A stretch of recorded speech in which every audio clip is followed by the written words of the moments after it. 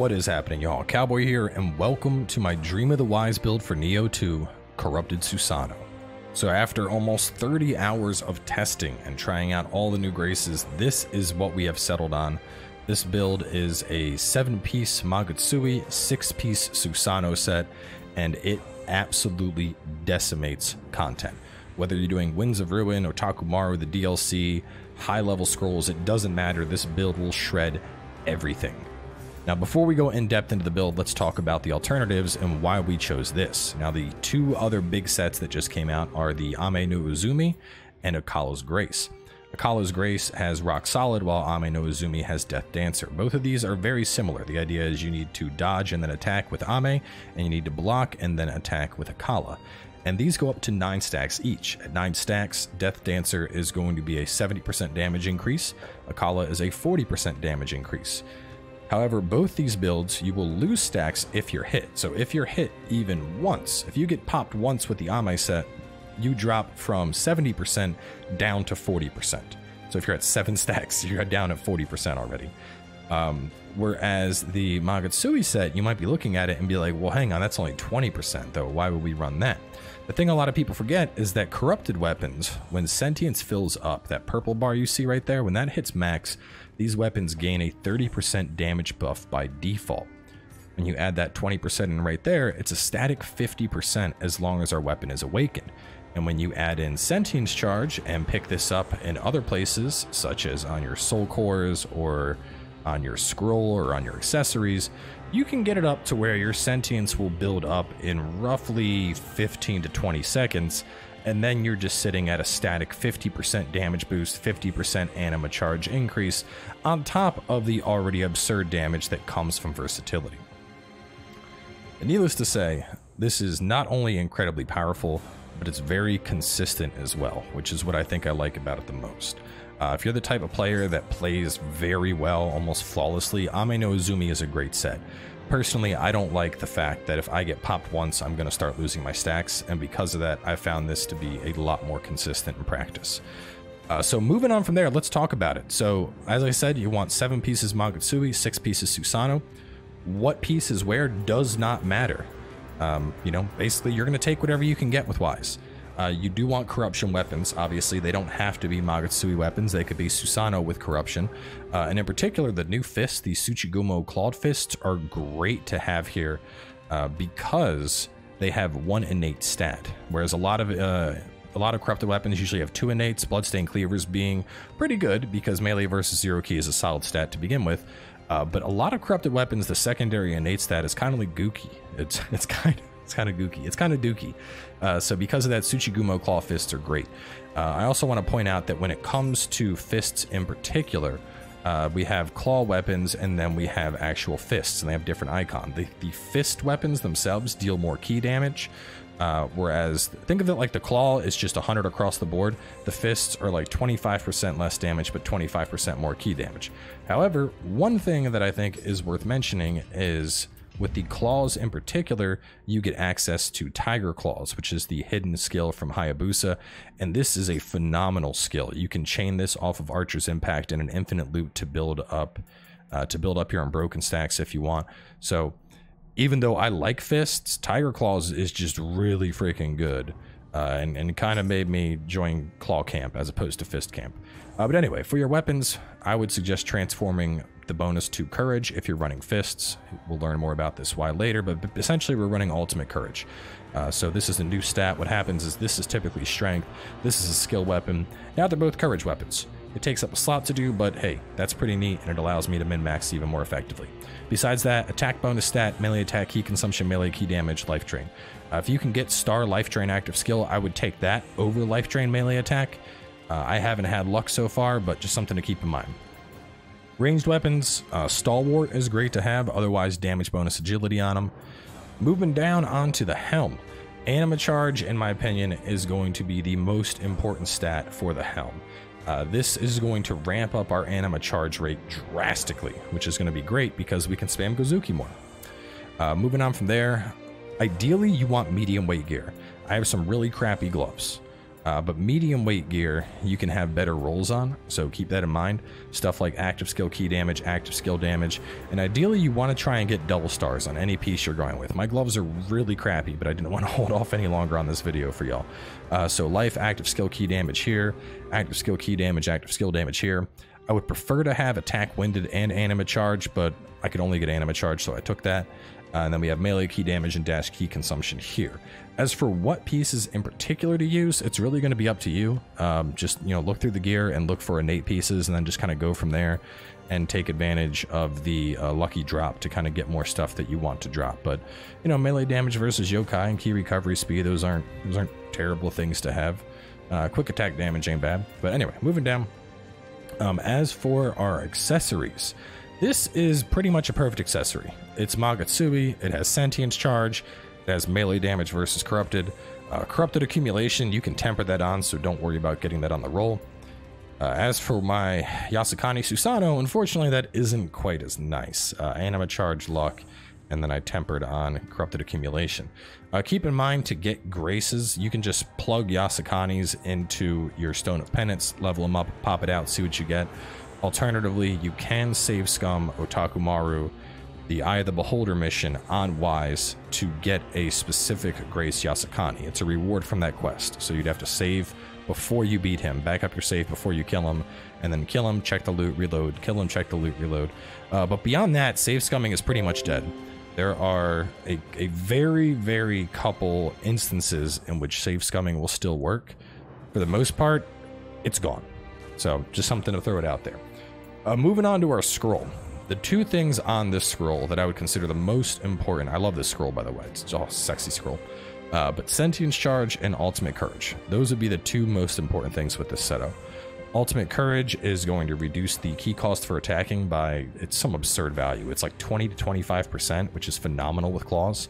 And then Sentience Charge, obviously, this increases how fast our weapon is reaching that unlock state where it's really starting to do damage.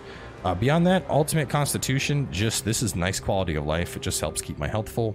And then Increase Attack Winded is basically like a Yamnaba buff, but smaller. It's a 20% increase anytime I win something. So it's just nice, it's there, it's flat damage that's getting added into my kit. I like it. As for our Omyo, they added water and lightning familiars. So use either water, fire, or lightning, whatever you need for the right situation. Extraction and Arc Yokai. Anima is great, and Extraction is great. Beyond that, we have some Ninjutsu stuff for speedruns. Moving on down, Yumehame, coming on back. Melee key damage still reigns supreme. If you really don't like using Phantom, you could use Makami, the very first spirit. It has 10% melee attack key reduction, which works well with fists, but otherwise, I would consider Yumehame to be the superior choice because of melee key damage.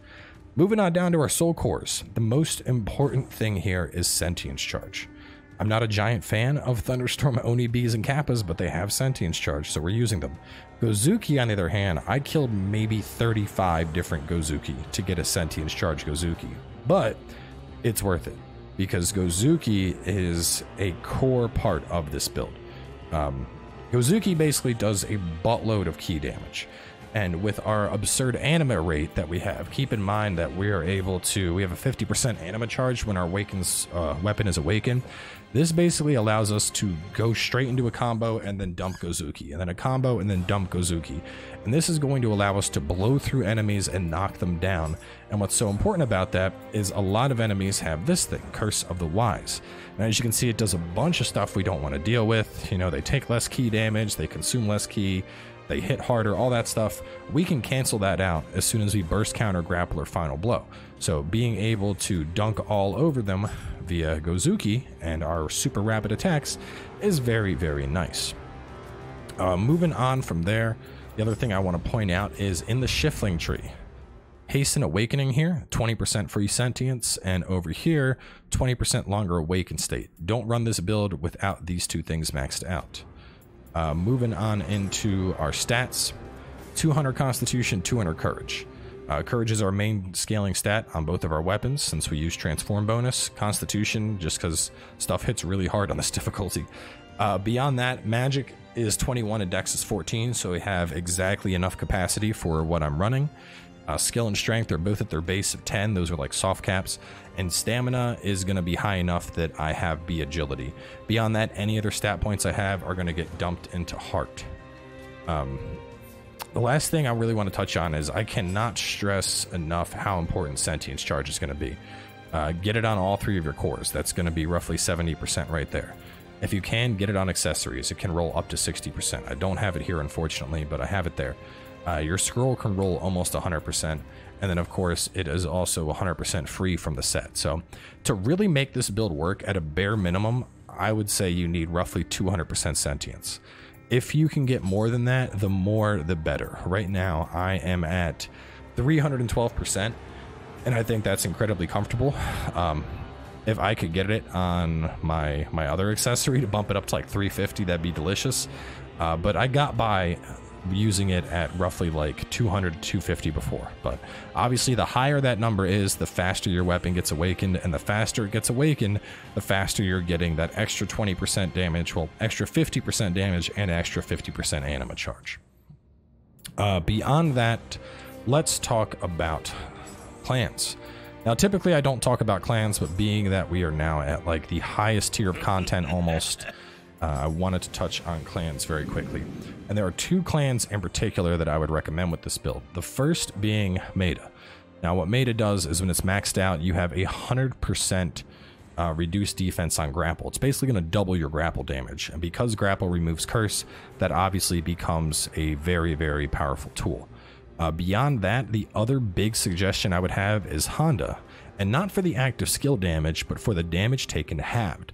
Because we already have access to Ultimate Constitution, which gives us the rapid health drain above 70%, with Honda, that's basically always active, because almost nothing in this game is going to put you below the 70% threshold if you have Honda active and you have your clan rank maxed out. So basically, if you're still getting used to claws, if you're feeling uncomfortable, I would suggest Honda. It'll make your survivability skyrocket. If you're comfortable enough to where you're not worried about getting booped and you'd rather have them big fat grapples, go for Meta, because your Meta grapples will be like 25 to 30,000 damage. Moving on from there, just to touch on some claw stuff very briefly. Azuna drop is great, but it's currently bugged. It doesn't get any of the grapple bonuses. It doesn't get the Meta bonus. It doesn't remove curse. Basically, it's not programmed to actually count as a grapple. I'm saying this is a bug because in the original Nioh, it did count as a grapple. So I'm assuming that'll get fixed. Use regular grapple until it does. After it gets fixed, swap over to Azuna drop. As for the Mystic Art, I would suggest Gong over Unbowed. We don't really need Unbowed with Ultimate Courage, and Gong is going to allow us to just keep our skills going even longer. Beyond that, I mean, I could do an entire video talking about fists. They are a really, really fun weapon. And honestly, it took me a solid like 5 to 10 hours just playing with them and messing around to really get a feel for playing them and chaining the abilities together. Honestly, the best advice I can give here is to just take the fists into the dojo and practice. They are a weapon that needs more practice than probably any other weapon in the game, in my opinion. They have the potential to be incredibly strong, but only after you really get them down and learn them. So either way, let's jump in. We're going to do Winds of Ruin, and then after that, we will knock out Calamity's Pulse. I mean, that's basically the pinnacle of content in this game. We have level sync on right now, just to keep things good, so let's show you what we can do. Keep in mind, our damage is really going to ramp up after our sentience achieves.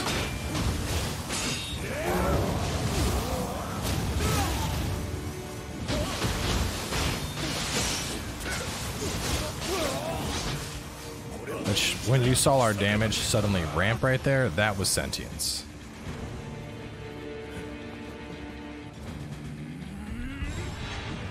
Oh, God. Still trying to get the timing down for that thing, but...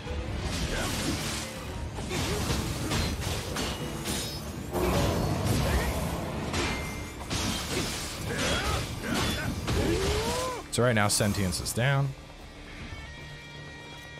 Put this on.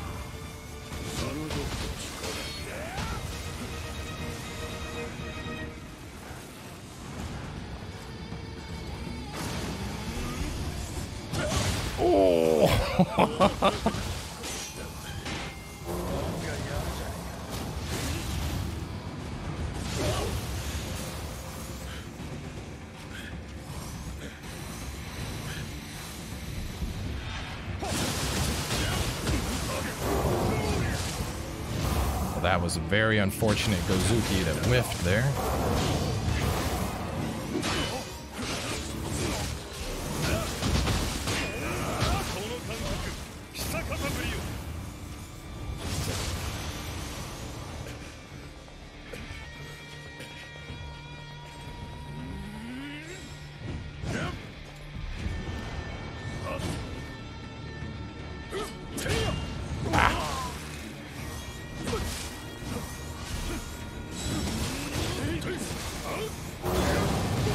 Trying to mess around with stuff that I'm not as good at.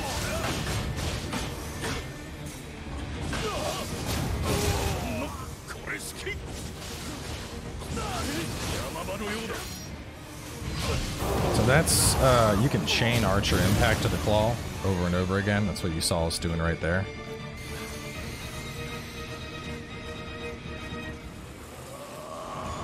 Nope. Oh, I was a second too late on that. So just to show that, we go Archers, dash. Nioh, stop it. Archer, stop hitting.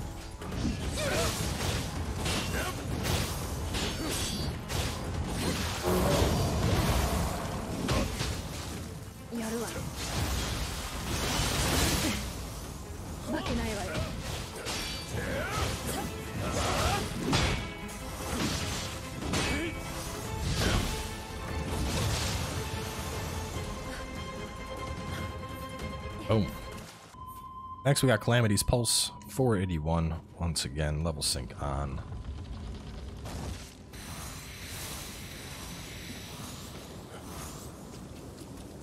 This one's going to be real easy because we're going to have sentience right at the start here.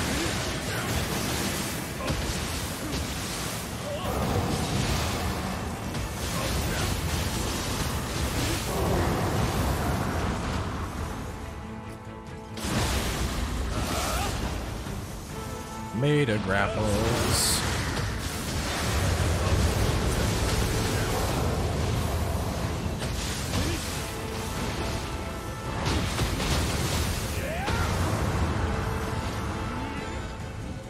Punch!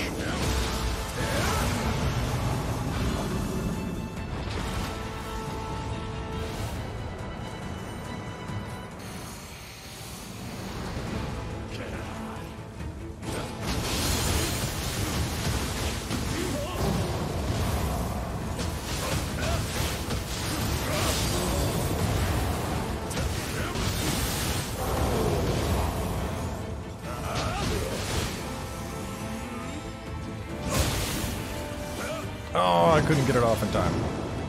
That is unfortunate. But we're awakened, so honestly, it's probably not going to matter.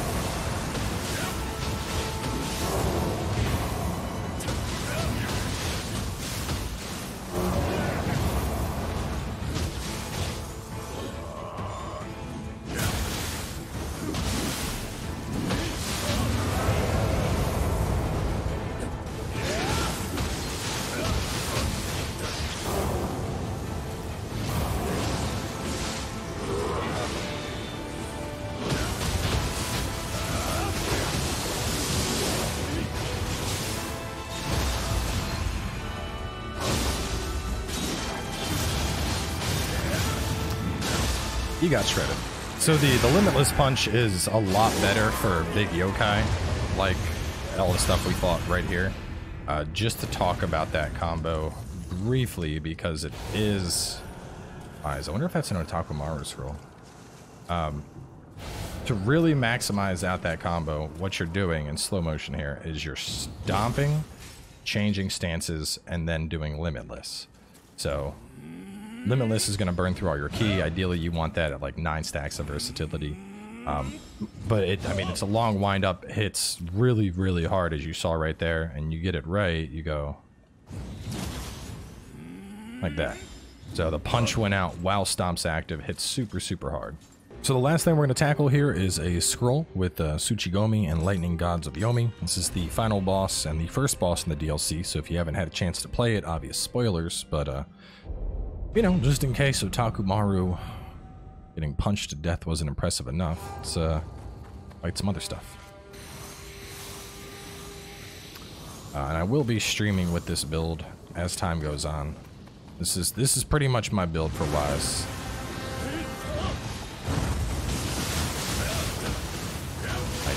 As much time as I put into this, we're only going to make this thing even more powerful as time goes on.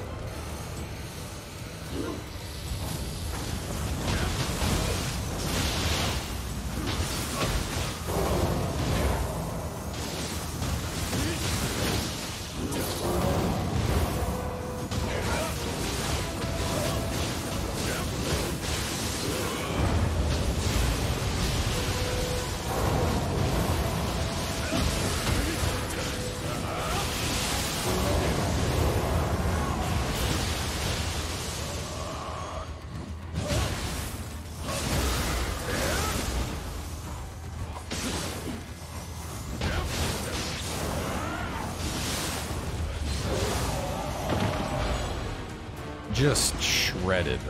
Absolutely shredded. So either way, that is going to wrap things up for this one. You know, like I said, just a super, super powerful build. Very consistent in the damage that it's capable of doing. You're able to just shred through stuff. And you know, if you're struggling to put this together, hey, you can use the Soul Core box thing until you get the parts you need. But either way, that's going to wrap up this one for now. Thanks for tuning on in. Hopefully try the build on out. Let me know what y'all think. I think this is probably the most fun I have had with Nioh, to be honest. The fists are a phenomenal weapon, and I feel that this build really aims to capitalize on them by allowing you to do as much damage as possible with them through the courage bonus and whatnot. So thanks for tuning in, and I'll see y'all next time.